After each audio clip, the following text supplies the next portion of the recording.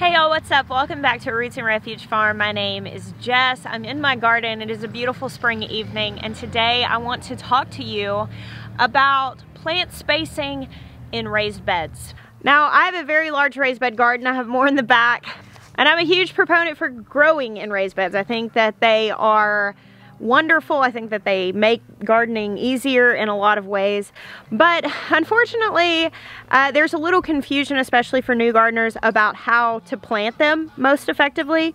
And today I want to share with you a little bit of information to just sort of simplify the process of planting. So when you develop your raised beds, you always want to make them a width which can be accessed from all sides. So mine are all 4 feet wide, and that is a pretty common width for raised beds, between 2 and 4 feet, because you can stand on either side and reach to the middle of the bed. Because the beauty of raised beds is that the soil doesn't get walked on, therefore it doesn't get compact, therefore it is easier to weed, and plants have an easier time growing.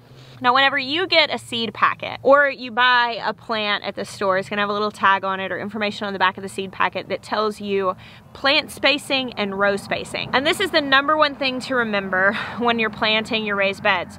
You don't have rows in your garden beds, so you absolutely do not need that information. You can completely disregard it. And usually it'll say something along the lines of row spacing 18 inches, 24 inches, 36 inches. It's assuming that you're going to need an access through your garden. You're going to need to be able to walk through your rows or run a rototiller through it. And neither of those are the case with raised bed gardening. So the only thing you really need to know on your seed packet is the plant spacing. Now, in the case of root vegetables like these radishes, the plant spacing is about 3 inches apart, which is what I've done here with these seeds. And you'll notice that instead of just doing a single row that's 3 inches, every 3 inches there's a radish, I've done a block in my raised bed here. Now, I don't measure this. I just kind of eyeball it and do about the same size of a block. Sometimes I'll plant a larger area, but I just plant each seed 3 inches apart in every direction. So we've got about 3 inches from the side, 3 inches to the next seed, 3 inches to the next seed, and so on and so forth. All you have to do is read the suggested plant spacing and give a plant that much space from every side. I like to do it in blocks because it just makes it easier for me. And that way, if I want to do a block of radishes like you just saw, and then the next block next to it, I might do bean plants, which may tell me to space 6 inches from each plant. And that makes more sense to me than doing individual rows down raised beds, but you could do either way. Now, while we're talking about planting closely together in blocks, I want to touch on the topic of square foot gardening. This is very confusing, I find, for many new gardeners, because there is a wonderful book called The Square Foot Gardening Method. It's been around for a while. Many people have had great success with planting by the square foot gardening method. Unfortunately, the way information goes sometimes is that it will be shared in part, maybe on like a blog post or a Pinterest post, and someone will grab hold of a part of it and then they'll fail, and then they'll think, the square foot gardening method didn't work for me, or even worse, they'll think I'm a bad gardener. The thing is the square foot gardening method is like a whole method, that it doesn't just include planting things closely together in square foot blocks. It also includes what you're filling your bed with. It's a very specific mix. It has to do with how you prune your plants in order to plant them so closely together. So if you're going to do the square foot gardening method, if you're going to plant by that method, I highly suggest you getting this book and reading it and learning exactly what that entails. It's by Mel Bartholomew. I'll put a link to it down below in the description of this video if you do want to dive deeper into that. I was one of those people that I built my first raised garden bed, and I started looking online at blogs, and I saw people talking about square foot gardening, and I saw planting guides and really pretty pictures that people have made showing that you can plant 3 tomatoes within a square foot or whatever it was. And I thought, oh, cool, I can do that. But I didn't know anything about the filling, I didn't know anything about the pruning, and I ended up planting a lot of stuff way too close together, and my plants ended up really competing for one another because I wasn't doing the whole method, which provides plenty of nutrients and airflow with pruning. Now that I know more, I know that is a very valid way to garden, it's a very great way to garden, And I know a lot of people who've had success with it. However, I don't plant that way. I usually go back to the suggested plant spacing on the packages and plant closer to that method, because I know that I'm not going to heavily prune all my plants, and I know that I'm not going to want to add a whole lot of nutrients back to my soil, which is just plain soil. I don't have that special gardening mix in my garden. So I tell you all of that to save you the heartache of really intensely planting your garden without realizing there are other things involved.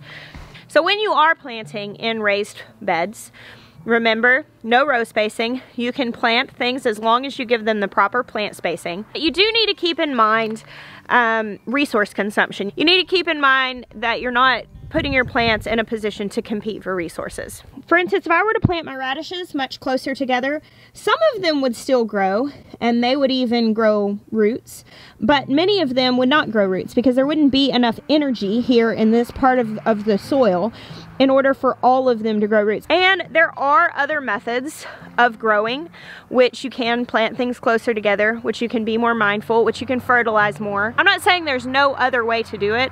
I'm saying that probably for a new gardener that has new raised beds, the easiest way to do it is look at that plant spacing and give those plants that amount of space on all sides. And in some cases, you are going to determine your spacing by the desired result. Now here, I have all of these little rainbow chard plants. You see them all down this nice row. Now I have each of these plants spaced out about 8 to 12 inches apart. And because I've given them such ample space, these rainbow chard plants are going to get really large. I'm going to get nice full size leafy greens, and I'm going to be able to juice and saute, and they'll be wonderful. However, you know what else is really great? Baby chard. Young little leaves that you get like in salad mixes from the store. If you're not wanting something to get really big, there's no reason to give it this much space. Basically, if you plant things closer together, they're not going to have the same access to resources. They're going to be in competition with the plants that are very near to them for nutrients in the soil, for water in the soil. In a lot of cases for sunlight, because they'll be shading each other from the sun. And therefore they're going to stay smaller. And in a lot of cases, that's fine. It might be what you want. So you could grow lettuce really close together. Like if you buy a little packet of lettuce mix seeds, those are full-size lettuce plants. It's not a special kind of seed. If you space them out accordingly and give them a foot each in all directions, or 10 inches in all directions, you get big heads of lettuce. But by growing them all together for a salad mix, you're going to harvest those leaves really young. They don't need that much space. Same thing with kales and chards, anything that you might want to keep smaller. So you see, in some cases, dense planting might bring a desired result. But if you don't understand what plants need and you plant them too close together, therefore they're in competition with their neighbors for the resources that they need, you might end up with that result and it not be desired. So if you planted your tomatoes really close together, or your melon vines, they're really close together, and these plants are competing for resources in order to produce the fruit that you want, you might end up with less fruit or smaller fruit or kind of punier plants. So the thing to keep in mind if you decide to go against that suggested plant spacing is make sure that you are giving your plants the water and the nutrients that they need, and make sure that they're not shading each other out from light.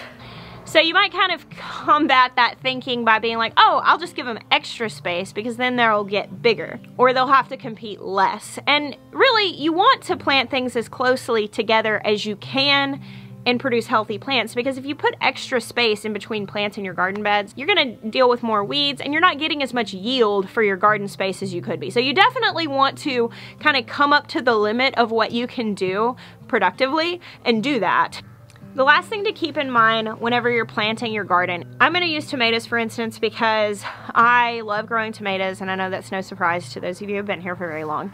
Now when you go do an internet search that says how far apart should I plant my tomatoes, you will find answers anywhere between 12 inches and 36 inches. And there are a lot of factors that come into that, like whether you're pruning, how you're staking them, whether they're indeterminates or determinants. All of these things are going to come into consideration when you're deciding how far apart you should plant your plants. So the point of this video is not to go through the list of every plant in your garden and tell you the exact spacing that it needs.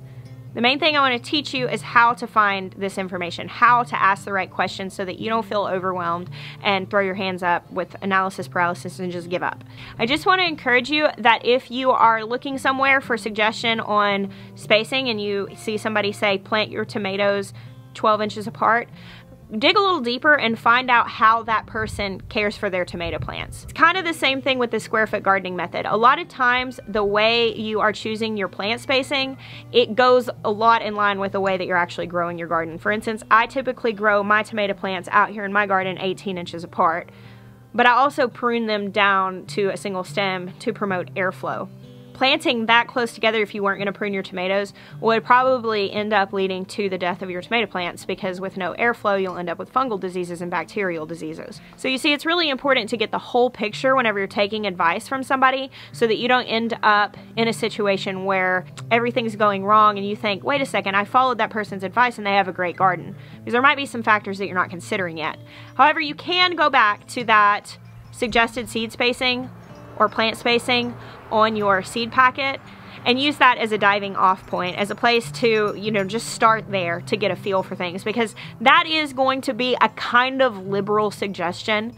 Like, a lot of times I end up growing things a little closer together than what that seed packet might suggest, because I know I have great soil and I know how to prune and I know how to take care of my plants.